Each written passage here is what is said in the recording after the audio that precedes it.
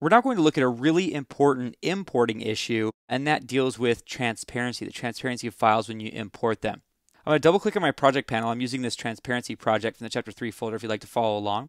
Double click on the project panel, and in the images folder or the media folder, I'm going to select Rocket Tiny, and I'm going to click open. Now, this file has transparency information in it, and transparency information is referred to as an alpha channel. Basically, if you've heard of color channels like the red channel, green channel, and blue channel in a file, this is an additional channel that just stores transparency. So this dialog box says, hey, what do you want to do with this transparency? Let me show you what happens first when we click ignore. This is basically going to ignore all transparency information in the file, and it will come in as if there were no transparency information at all. So I click OK. And I have here this composition that I've created with a couple layers to have like this little galaxy here. And what I'm going to do is I'm going to click and drag on this layer and drag it down to my composition and drag it down until I get this black line on top of all existing layers and let go.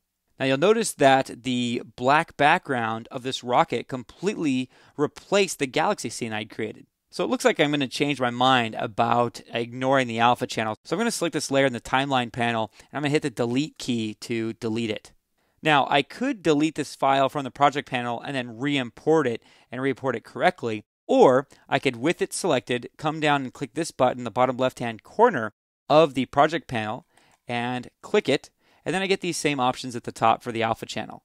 Now I'm going to change the interpretation of the alpha channel from ignore to straight unmatted. Then I'm going to click OK.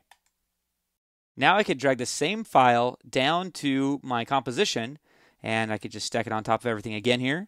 And now we see the rocket with the galaxy background. Now you might have noticed that when we had the alpha channel ignored on this file, that this tail fire stuff here had this really pixelated hard edge that looked terrible. So as you can see, by changing the interpretation to straight unmatted, or in other words, by using this alpha channel, we now have this cool feathered edge. Now this is a lot of technical details up front in the beginning of the training series, I realize. But we are talking about importing. The ability to import files with transparency is huge. So if maybe this seemed a little unnecessary, that's fine. Just make sure that you remember that this movie is here so you can come back to it when you're ready to learn from it.